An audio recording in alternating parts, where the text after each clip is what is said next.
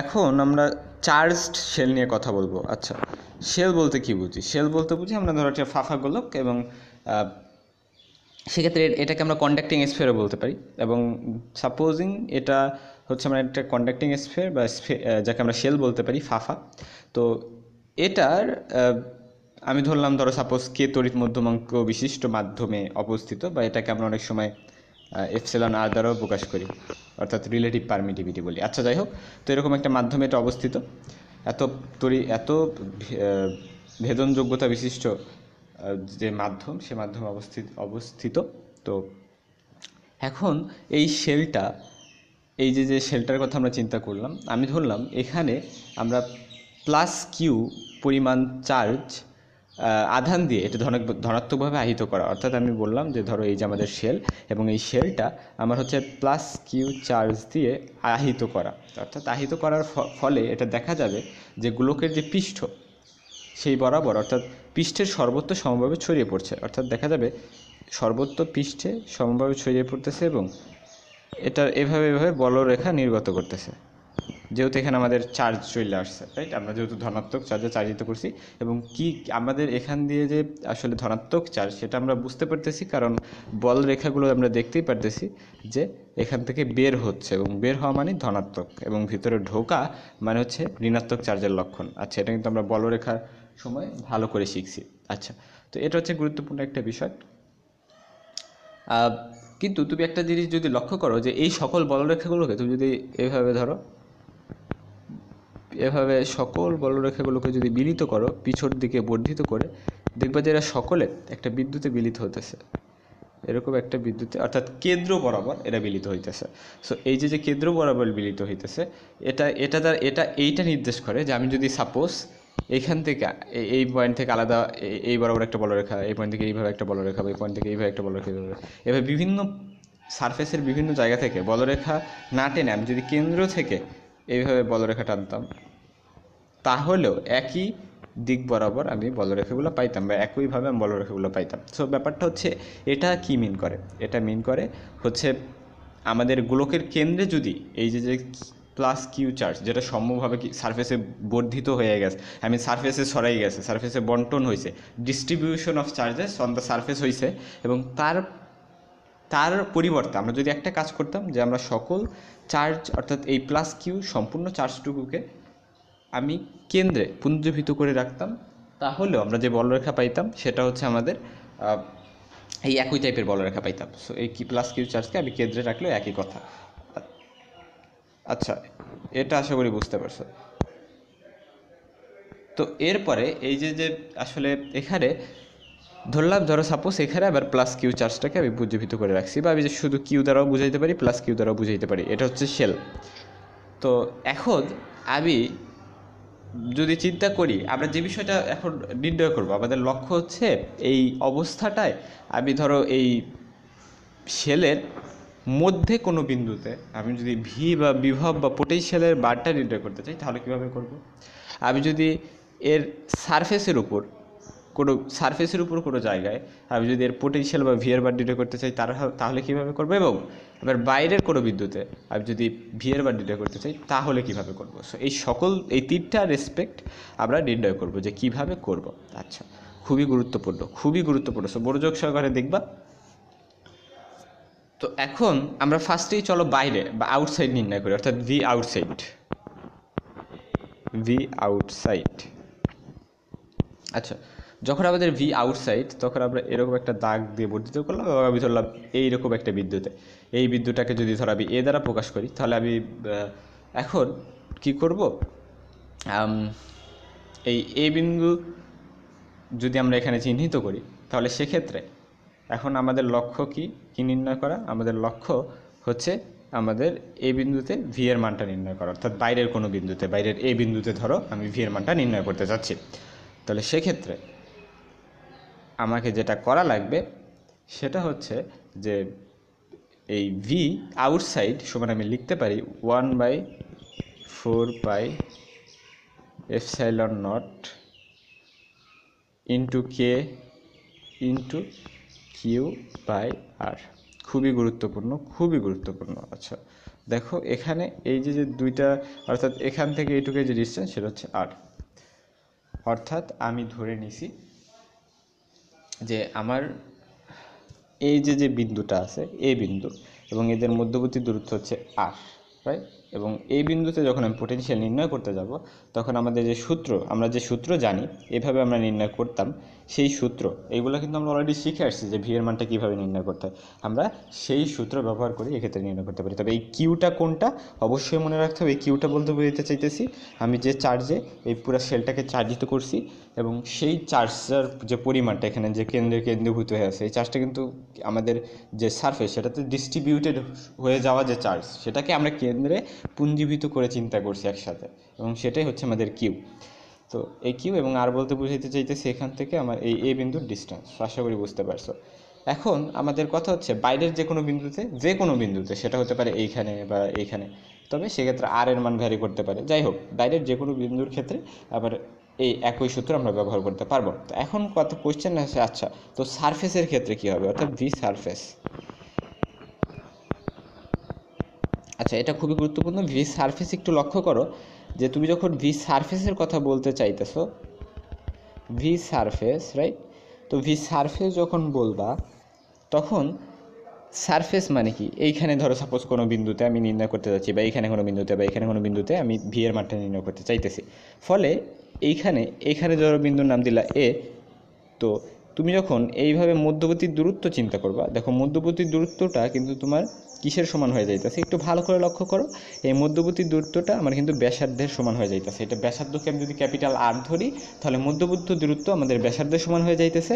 ফলে যেহেতু ব্যাসার্ধের সমান হয়ে যাইতেছে, তাই আমার সেক্ষেত্রে এদের যে মধ্যবর্তী দূরত্বটা আমি নেব, অর্থাৎ 1/4πε0 ইন্টু, এক্ষেত্রে আমি বায়ু মাধ্যমে কে এর মান 1 হয়ে যায়, রাইট, বা শূন্য মাধ্যমে কে এর মান 1 হয়ে যায়, সেক্ষেত্রে 4πε লিখলেই হয়। আচ্ছা যাই হোক, তো এক্ষেত্রে কিউ বাই এক্ষেত্রে স্মল আর এর জায়গায় আমি ক্যাপিটাল আর লিখতে পারি। এবং এক্ষেত্রে গুরুত্বপূর্ণ একটা কথা আমি তোমাকে বলে দিই, এই যে সারফেসের যে বিভবের মান এটা সর্বোচ্চ হয়। অর্থাৎ আমি যখন চিন্তা করি এই সারফেসের কথা, সারফেসের কোনো বিন্দুতে, তাহলে সেক্ষেত্রে বিভবের মান কেন সর্বোচ্চ হয়, কারণ হচ্ছে আমরা কি শিখছিলাম যে আমরা এই যে ধরো সোর্স যে চার্জটা, যেই চার্জের কারণে আমার তড়িৎ ক্ষেত্র সৃষ্টি হয়, সেই চার্জের দিকে আমি যত সেই চার্জের দিকে যেতে থাকবো, আমার কি হতে থাকবে, আমার আর এর মান কমতে থাকবে। এবং আর এর মান যত কমবে, আর এর মানটা যত কমে, আসলে এই দেখো আর এর মানটা যত কমবে আমার ভি এর মান তত বাড়বে। ফলে এই জন্য আমরা কি বলতে পারি যে আমার যখন এইখানে সারফেসে আসতেছে তখন আর এর মান কমছে, ফলে আর এর মান কমা মানে হচ্ছে আমার ভি এর মান বাড়ে। এবং এজন্য আমার সারফেস হচ্ছে ভি এর মান সর্বোচ্চ হয়। তবে অনেকে বলতে পারে আচ্ছা তো আমি ভিতরে গেলে তো আরও কমবে। তো ভিতরে গেলে কি হয় সেটা আমরা একটু পরে জানি, জাস্ট তুমি জেনে রাখো যে সারফেসে আমার ভি এর মান সর্বোচ্চ। তারপরে এখন হচ্ছে ওই ইনসাইড, ভি ইনসাইড। আচ্ছা, তো একটা কথা আমি বলে নেই যে ভি ইনসাইডে আমার ইনসাইডের ক্ষেত্রে আগে আমরা ইলেকট্রিক ফিল্ড ইন্টেন্সিটি বা ই এর যে মানটা, এটার তড়িৎ তীব্রতার মান শূন্য হয়। কেন শূন্য হয়? আচ্ছা, শূন্য হওয়ার কারণ হচ্ছে যে আমার চার্জগুলো যেহেতু সারফেসে বণ্টিত, আমি আগেই বলছি এই যে আমরা শেলটা নিছি, এই শেলটা হচ্ছে বাইরে দিয়ে চার্জ আসলে বণ্টিত আছে, বাইরে দিয়ে চার্জ বণ্টিত। কেন বাইরে দিয়ে চার্জ বণ্টিত? কারণ এটা আমরা ধরে নিছি একটা কন্ডাক্টিং স্ফিয়ার। আমরা জানি পরিবাহী টাইপ যে বস্তুগুলো থাকে সেগুলোর ভিতরে চার্জ থাকতে পারে না, সেগুলোর বাইরে চার্জ অবস্থান করে, এবং এটারও সারফেসে চার্জ অবস্থান করতেছে, রাইট। সারফেসে আমরা জাস্ট মাঝখানে চিন্তা করছি, একেবারে কেন্দ্রে ওই সবগুলো চার্জকে পুঞ্জীভূত হিসেবে চিন্তা করে হিসাব করছি, বাট চার্জগুলো কিন্তু আসলে আমাদের এই সারফেস অবস্থিত। সো যেহেতু ভিতরে কোনো চার্জ নাই, তাই সেজন্য আমরা ধরে নিই যে এই শেলের ক্ষেত্রে বা আমাদের ফাঁকা গোলকের ক্ষেত্রে আমার ই বা ইলেকট্রিক ফিল্ড ভিতরে শূন্য। আমরা এটা ধরে নিই যে ধরো ভিতরে ইলেকট্রিক ফিল্ডের মান শূন্য। সো এজন্য ইলেকট্রিক ফিল্ডের মান যদি শূন্য হয়, আমরা একটা সূত্র কিন্তু সকলেই শিখছি, যে কি সূত্র শিখছিলাম, যে ই is equal minus DV by DR, এটুকে বলতাম বিভবের নতিমাত্রা। আচ্ছা, তো এখান থেকে আমরা শিখছিলাম DV is equal minus E DR. তো যেহেতু এখানে ই শূন্য, তাই আমাদের এইটুক শূন্য হয়ে যায়। তো খুবই গুরুত্বপূর্ণ, দেখো ডিভি সমান শূন্য আমরা পাইছি। ডিভি সমান শূন্য মানে কি, ভালো করে লক্ষ্য করো। ডিভি সমান শূন্য মানে হচ্ছে যে আমার বিভবের পরিবর্তন শূন্য। ডিভি সমান শূন্য বলতে বোঝায় বিভবের পরিবর্তনটা শূন্য। তো বিভবের পরিবর্তন শূন্য হওয়া মানে হচ্ছে আমার বিভব কনস্ট্যান্ট। তো বিভব কনস্ট্যান্ট বলতে কি বোঝায়? বিভব কনস্ট্যান্ট বলতে বোঝায় এই যে আমার শেলটা, সেই শেলে আমি যখন ধরো সাপোজ এই সারফেসে কোনো বিন্দুতে বিভবের কথা চিন্তা করছি, তো সারফেসের কোনো বিন্দুতে আমার যে বিভব থাকে সেটা চেঞ্জ হয় না। অর্থাৎ আমি যখন ভিতরে কোনো বিন্দুর কথা চিন্তা করি, ধরো সাপোজ ভিতরে আমি কোনো একটা বিন্দুর কথা চিন্তা করতেছি, এই বিন্দু বা এই বিন্দু বা এই বিন্দু এই বিন্দু, যেখানে আমি চিন্তা করি ভিতরে যে কোনো বিন্দুতে আমার বিভবের মানটা চেঞ্জ হবে না। অর্থাৎ আমার সারফেসে যে বিভবের মানটা ছিল সেটা ছিল v is equal 1/4πε0 into k into এখানে ছিল কিউ বাই আমার শেলের যে ব্যাসার্ধ, এবং এর সাথে আমি জিরো যদি যোগ করি, জিরো যোগ, কেন জিরো যোগ করছি? কারণ এক্ষেত্রে আমি দেখতেই পারতেছি যে আসলে আমাদের কি চেঞ্জ হয় নাই, আমাদের কিন্তু কোনো আমাদের যে বিভব সেটা কিন্তু চেঞ্জ হইতেছে না। ফলে এক্ষেত্রে আমার এই যে মানটা খুবই গুরুত্বপূর্ণ, দেখো এই যে মানটা, এই মানটাই আমাদের ভিতরের যে কোনো বিন্দুর ক্ষেত্রেও সেম থাকবে। অর্থাৎ আমরা এখান থেকে একটা কনক্লুশনে আসতে পারি। কি কনক্লুশন? যে আমাদের গোলকের অভ্যন্তরের সকল বিন্দুতে বিভব এর পৃষ্ঠের বিভবের সমান। এই লাইনটা খুবই ভালো করে লিখে রাখো, কারণ এই লাইনটা দিয়ে তোমার এমসিকিউ থাকতে পারে। রাদার খুবই গুরুত্বপূর্ণ একটা লাইন, যে গোলকের অভ্যন্তরের সকল বিন্দুতে বিভব এর পৃষ্ঠের বিভবের সমান, খুবই গুরুত্বপূর্ণ। অর্থাৎ এই যে আমি একটা গোলক বা শেল চিন্তা করলাম, ফাঁফা গোলক, যেখানে এই পৃষ্ঠে যে বিভব হবে এই ভিতরে যে কোনো বিন্দুতে সেই বিভব একই হবে। কোন কারণে? কারণ হচ্ছে আমরা শিখলাম যে আসলে এক্ষেত্রে আমাদের যেহেতু চার্জগুলো বাইরে অবস্থান করে, ইলেকট্রিক ফিল্ড শূন্য হয়। ইলেকট্রিক ফিল্ড শূন্য হওয়া মানে হচ্ছে আমাদের এক্ষেত্রে বিভবের পরিবর্তন হয় না। যেহেতু পরিবর্তন হয় না, তাই আসলে আমার সারফেসও যায়, ভিতরেও তাই। আশা করি বুঝতে পারছো। তো এখন এর পরবর্তীতে আমরা তিনটে রেসপেক্টে শিখছি, রাইট? বাইরে, সারফেসে, ভিতরে। এখন আমরা যদি একটু চিন্তা করি যে আচ্ছা এই শেলটার ক্ষেত্রে আমি যদি ইলেকট্রিক ফিল্ডের মান নির্ণয় করতে চাই, তো ইলেকট্রিক ফিল্ড ভিতরে যে কোনো বিন্দুতে শূন্য থাকে, এইটা তো তুমি শিওর। ভিতরে যে কোনো বিন্দুতে ইলেকট্রিক ফিল্ডের মান শূন্য, এটা তো তুমি অলরেডি শিওর হয়ে গেছো। আচ্ছা, তো শিওর হয়ে যাওয়ার পরে এখন সারফেসে যদি আমি বলি তাহলে কেমন? সারফেসে বললে তুমি যদি এটাকে ক্যাপিটাল আর ধরো, তাহলে সেক্ষেত্রে আমার এক্ষেত্রে হবে কি, সারফেসে যদি বলি আমি এর মান, সারফেস অবশ্যই এর মান থাকবে। তবে সেই ক্ষেত্রে আমাদের আর একটা গুরুত্বপূর্ণ কথা, তাহলে এর মান সারফেসে সর্বোচ্চ হয়, যেমন বিভবের মান সর্বোচ্চ হয় তেমন এর মান সর্বোচ্চ হয়। কেন সর্বোচ্চ হয়? কারণ এক্ষেত্রে দূরত্ব গুরুত্বপূর্ণ ভূমিকা পালন করে। কারণ সূত্রটা এরকমভাবে দেখবা যে 1/4πε0 ইন্টু কে ইন্টু আমাদের এখানে সূত্রটা হবে কিউ বাই আর স্কোয়ার। অর্থাৎ আমাদের এইখানে যদি কোনো বিন্দু ধরো, এখানে যেহেতু আমরা এইখানে যদি আমি ধরি এ বিন্দু, তাহলে আমার এই বিন্দুতে আমি যদি বলি ইলেকট্রিক ফিল্ডের মান কত, তাহলে সেক্ষেত্রে এখানে যেহেতু আরটা তুলনামূলক সব থেকে ছোটো হবে, আমরা যদি আরও এদিকে যাই তাহলে তার মান বেড়ে যাবে। তো যেহেতু ছোটো, তাই এক্ষেত্রে বিভবের মানটা ইলেকট্রিক ফিল্ডের মান সর্বোচ্চ হয়।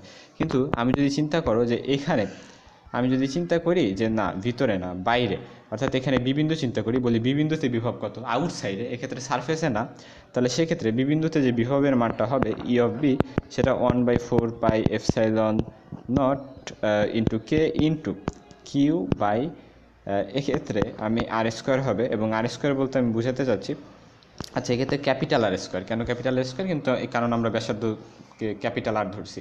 তো আচ্ছা, তো এক্ষেত্রে দেখো এখানে যদি এখান থেকে এইটুকের দূরত্বকে যদি আমি আর ধরি, তাহলে আর ধরলে এই ক্ষেত্রে হয়ে যাবে আর স্কোয়ার। সো এটা হচ্ছে আমার আউটসাইডে কোনো বিন্দুতে বিভবের ইলেকট্রিক ফিল্ডের সূত্র। তো এই সমস্ত বিষয় জানার পরে এখন যদি আমরা আর একটা কাজ করি, যে একটু গ্রাফিক্যালভাবে আমরা দেখব। আমরা সেই শেলটাকে এভাবে চিন্তা করলাম, ধরো এই যে সেই শেলটা, এবং এখানে ধরলাম কেন্দ্র। এই কেন্দ্র থেকে একটু যদি তুমি ভালো করে লক্ষ্য করো, আমি যদি একটু গ্রাফ আঁকাই, এইভাবে আমি একটা এক্সিস চিন্তা করলাম, এবং এই বরাবর হচ্ছে ভি এর মান, এই বরাবর আমি চিন্তা করলাম আর। আচ্ছা, তো এখন আমি যদি বলি যে আমি কি বলি, আমি এখন জানতে চাচ্ছি যে এর গ্রাফটা কেমন হবে। এটা কোন ক্ষেত্রে? এটা হচ্ছে দূরত্বের সাথে বিভবের সম্পর্ক। তাহলে সেক্ষেত্রে ফার্স্টে আমি যখন এইভাবে চিন্তা করব, ফার্স্টে দেখব যে আমার এই পর্যন্ত আমার বিভব হচ্ছে এই পর্যন্ত আমার বিভব হচ্ছে কনস্ট্যান্ট থাকে। কারণ কি? কারণ আমরা বলছিলাম যে সারফেস এবং এর ভিতরের সব জায়গায় বিভব সমান থাকে। সো এই পর্যন্ত হচ্ছে আমার বিভব কনস্ট্যান্ট থাকবে।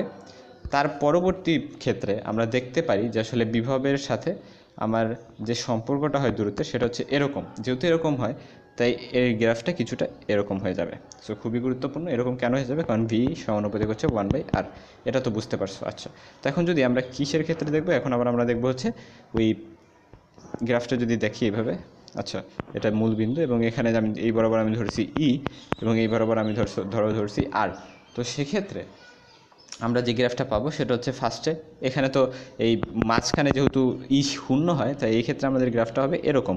অর্থাৎ এখানে আমাদের ই সর্বোচ্চ, এখানে ই সর্বোচ্চ হওয়ার পরে এইভাবে আমাদের, যেহেতু আমাদের ই এর সাথে আর এর যে সম্পর্ক সেটা হচ্ছে ই এরকম, রাইট, বর্গের। তাই এই ক্ষেত্রে আবারও আমার ই বাড়ার সাথে সাথে আর কিন্তু অনেকটা কমে যাবে।